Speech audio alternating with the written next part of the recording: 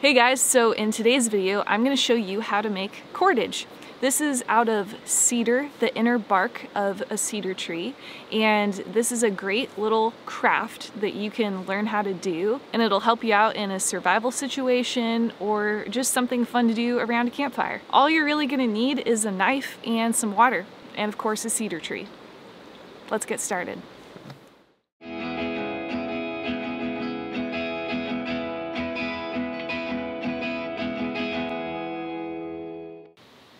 The magnificent cedar. Cedar has 3 different layers of bark: the outer bark, the cambium layer, and then the inner bark. That's what we're going to use to make our cordage. I'm going to trim off a sapling branch. I like to use fresh growth because it's a little bit easier to peel the bark off. Traditionally, indigenous people used bark strips pulled off of the tree, but I find that just using a little branch is less damaging, especially if you're not making a ton of cordage. So as you can see, the bark peels right off.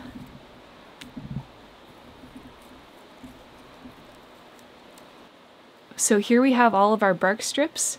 Now let's go start processing the bark.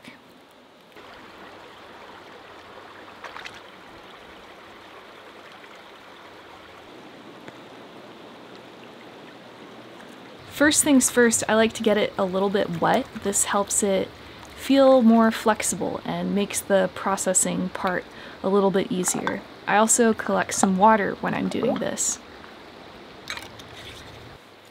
First up, I'm going to split the bark into semi-equal strands.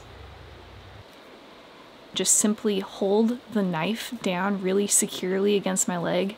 Please be careful not to cut yourself. And then dragging and pulling the strip backward. This takes all of the outer bark off really easily and really quickly.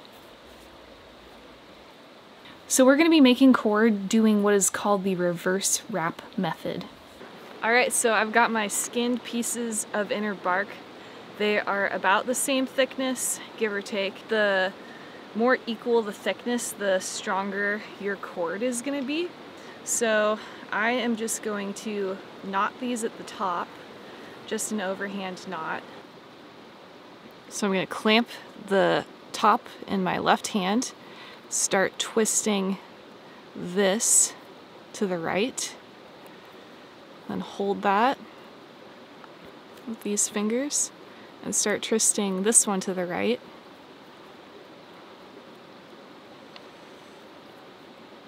Until it starts kind of twisting up like that. See, once it does that, you can back it off. Just pull it tight. Now we're gonna reverse wrap it, cross over to the left, and over to the left, and over to the left, and over to the left. And we're just gonna cross this until we run out of tight cord. We're already starting to make cordage. See? So this is just staying on its own. So once you get going, it actually doesn't take that long to make a good amount. I'm gonna add a little water because it's starting to warm up out and dry this out. I find that the water kind of helps reduce friction when you're twisting it up and it holds all the hairs together. It just seems to make the cord a little bit nicer.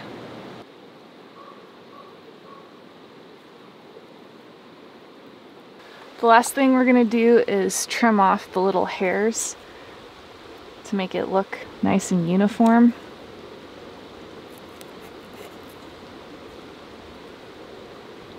That's pretty good.